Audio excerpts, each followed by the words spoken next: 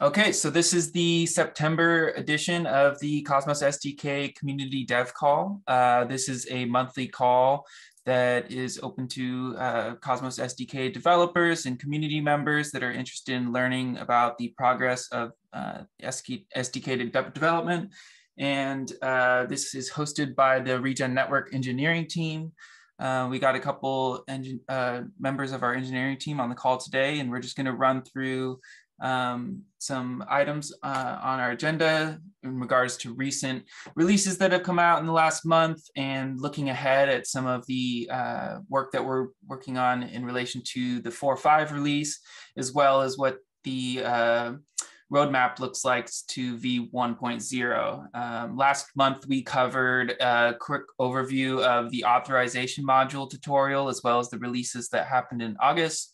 And there's no demo today, but yeah, we have an opportunity to discuss some of these releases that are going out, as 2 releases going out today. So yeah, let's just go ahead and dive into that.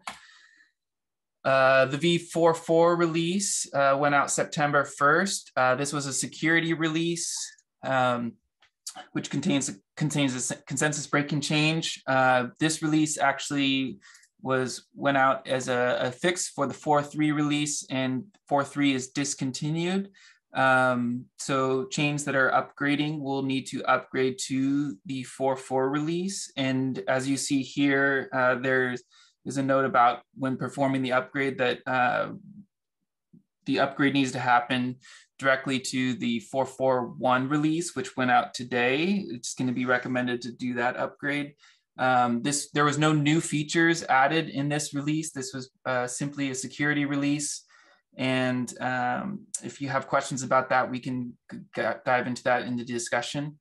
But the 4.4.1 release, as I just mentioned, it did go out today. It fixes non-determined issue when performing in-place store migrations.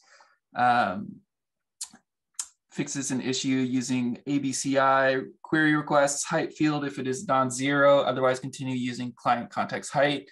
IAVL v017.1, significant performance improvements on a batch load, and improving the cache KV store data structures algorithms to no longer take n to the power 2 time interleaving iterators and insertions. Robert, you're on the call. Do you want to provide any additional comments in relation to this release? Yes, thanks, Ryan. You, in fact, correctly already summarized it. So we have few minor fixes. I think the important one is the second one for the user who is using the chain. Yeah, so previously when we wanted to get some historical query, it was not working correctly, so that's fixed. And the first one is very important for all the chains which are going to upgrade. We kind of missed that in our tests, only when Terra was doing, that was the crypto.com, it was doing the tests on a bigger scale, noticed that it was not stable, and we found that there is non-determinism. So bear in mind that it's only on the update. It's not, there's no, what's the worst case with what can happen. Basically, when you make an upgrade, then the chain can halt immediately during the upgrade because the validators will not agree on the right state commitment. So if that happens, you need to do an upgrade one more time, and you better have the backup. Otherwise, yeah, the validators will need to agree manually to rather sync and pick up the one of the, I think there are only 2 options, yes, about the state. So no determinism here will, 44 is related to the order between the oath and the stake migration, like which of them is going to happen first. Right, so again, if you are planning to do an upgrade to 044 and you are running 042, then use 44.1. If you already upgraded to 043, then you are not a subject to that issue. It's only when you upgrade from 42 to 44.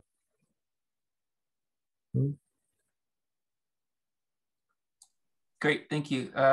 The next slide is the release for 4.2.10, which it includes several of the same changes, just backporting to the 4.2 release branch and making that 4.2.10 release so it's available for chains that are currently using 4.2. Is there any additional context you want to provide here as well, Robert?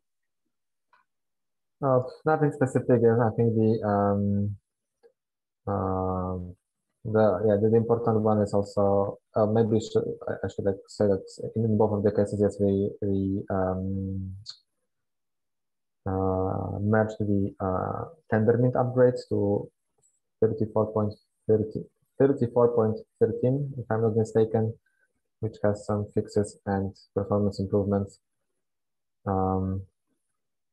This one was mainly requested by the chains which are still on 42 and wanted to run on the latest Tendermint. Cool, great, thank you. And transaction improvements in V045. I believe, Corey, you were gonna maybe provide a little overview of this. Yeah, so in lieu of Amri, who's not able to join today, he's kind of leading the coordination on our TX improvements working group. We are currently in the place of migrating middleware, migrating the anti-handler functionality into a middleware architecture.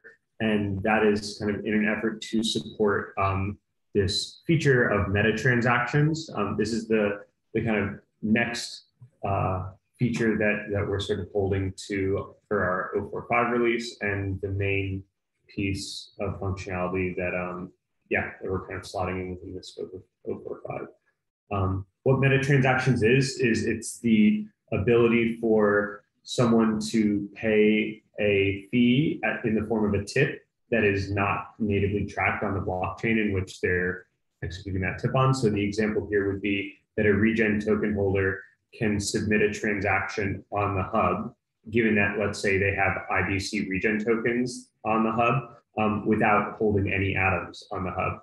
They would be paying a tip in this IBC regen denom, and then someone, third party, who kind of intercepts that transaction with the tip would be like taking that, adding a fee to it in the native atom token, and then submitting that fully kind of signed transaction with signatures both from the original user as well as this this fee payer on chain.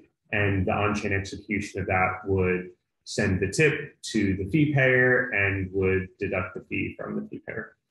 So that's the general flow. And this is meant to be a story that really helps with both IBC and general like DEX functionality, as now we're in a situation where, at least in the context of both Osmosis and the Gravity DEX, there's a lot of token holders who might not necessarily have the native staking token on that chain, but they've got a bunch of IBC denoms that they're wanting to transact or to make swaps between.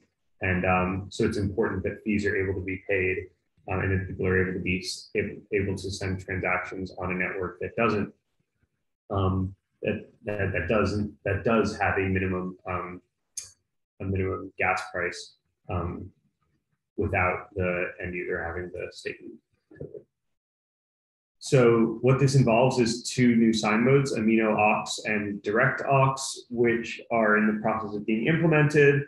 Once those are written, then basically the SDK side of this work will be complete, and we'll be planning to tag an 0.45 release.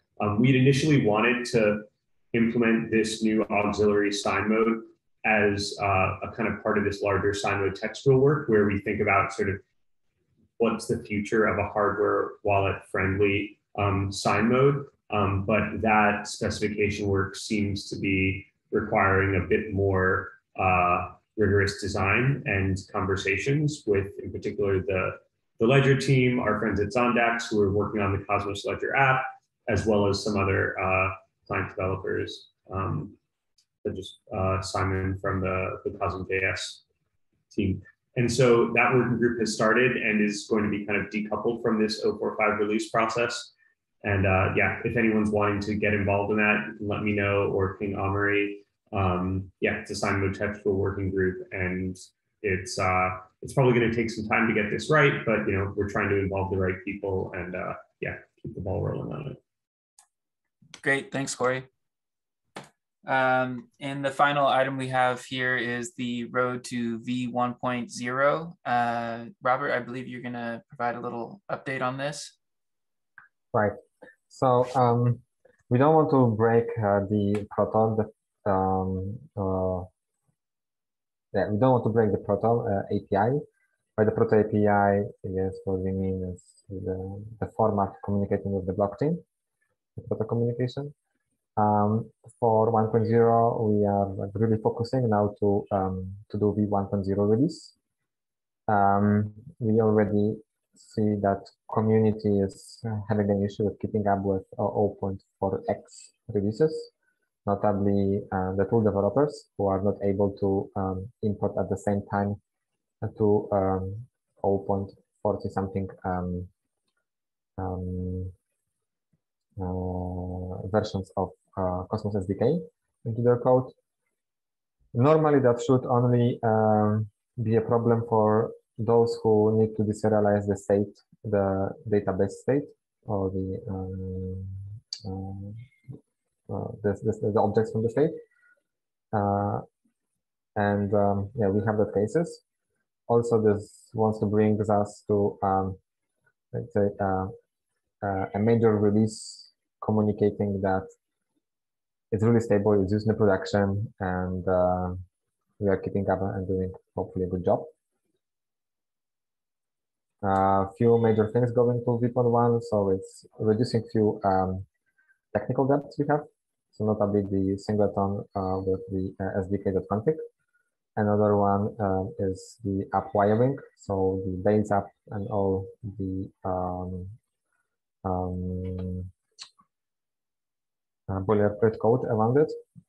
And finally, the modularization, better modularization of the Cosmos SDK by extracting, pulling off the compiled proto Go code to separate Go modules.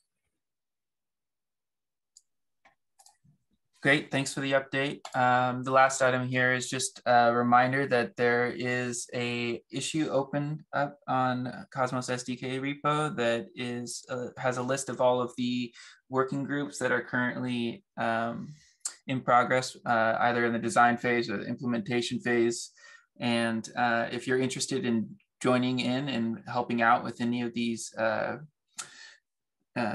tasks or projects, there's links to the discussion and there's links to epics, and you can see what's going on in terms of issues and get involved with the members of different working groups and help out with the Cosmos SDK development. But that brings us to the end of our first part of this meeting, which is just a quick update. And now I'm going to go ahead and stop the recording and we'll dive into the discussion.